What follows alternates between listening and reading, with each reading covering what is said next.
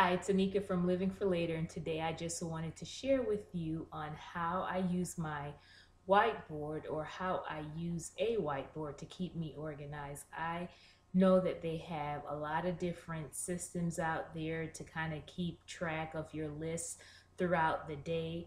And you can plug things in your phone. They have different apps, but for me, I have found that an old school whiteboard has really done the job for me to kind of keep my thoughts together and to keep track of what I need to do throughout the day. So this I bought from Walmart, and what I did was I posted it on the inside of my kitchen wall. So it's not really an eyesore. The only way you see this is if you're inside my kitchen and in a specific location of the kitchen. So it's kind of hidden.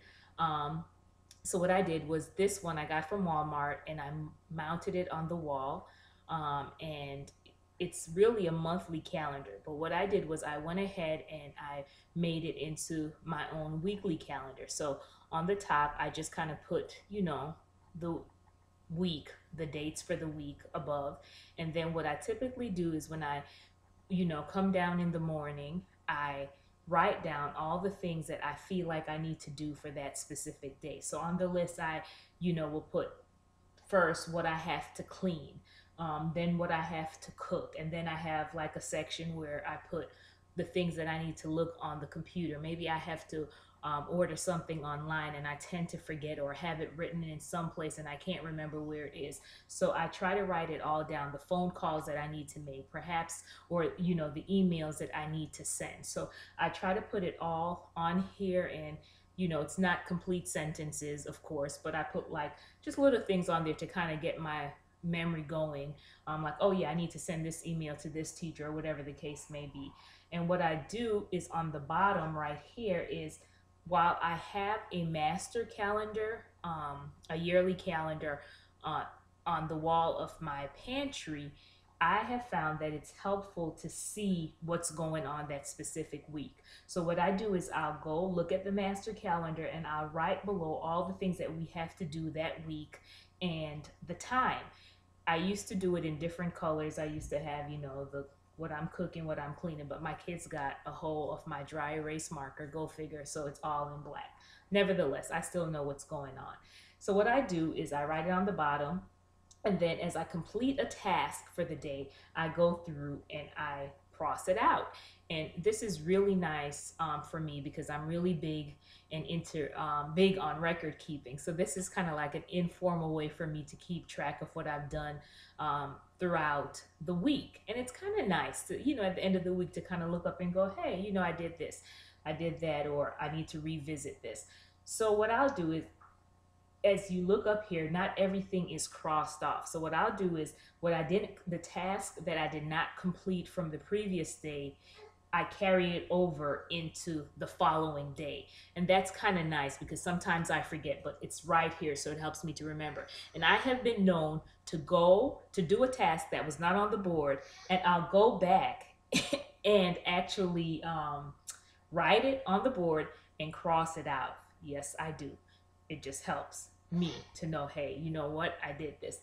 Also, if you look over here, it's kind of like my grocery list. When I go in the pantry or go in the refrigerator and go, oh, we're out of this, I just write it on the whiteboard right here. And then what I do is when I make my master list at the end of the week, I can go ahead and copy whatever is on here onto that master list. So if it's not just groceries, it's stuff that I need to get on at Walmart. And we have a refrigerator downstairs in the basement, and I'm notorious for forgetting what I put in that refrigerator. So what I've done is I'll write down, especially if it's something perishable, what's in the refrigerator downstairs so that I don't go at the end of the week and go, oh, I totally forgot about this. So this is extremely helpful. Now, you may be wondering what this is down here. Forgive the background noise. I have my young ones that just woke up from their nap, and I was hoping that they would stay asleep. Nevertheless, if you can ignore them, so can I. Right here, we have a this is the old whiteboard that I used to use, and my daughter Naomi, who is also into writing, decided to use this as a thing for a weekly newsletter for the family. So each week she'll write a newsletter for us, and then please. Hi. This is Isaiah. Say hello. Hello. Hello. And Faith is crawling up as well. So I think that this post has come to the end. What I was trying to say about this is that she'll write a little newsletter, and people can write their comments, and it's kind of nice because when I go to write down my task for the week, I have a chance to kind of read what Naomi has written, and it serves as a source of encouragement for me. So again, I am absolutely done because I don't want to repeat this. So leave me any comments that you may have on what you have done to help to keep you organized. Hope this helps. Bye-bye.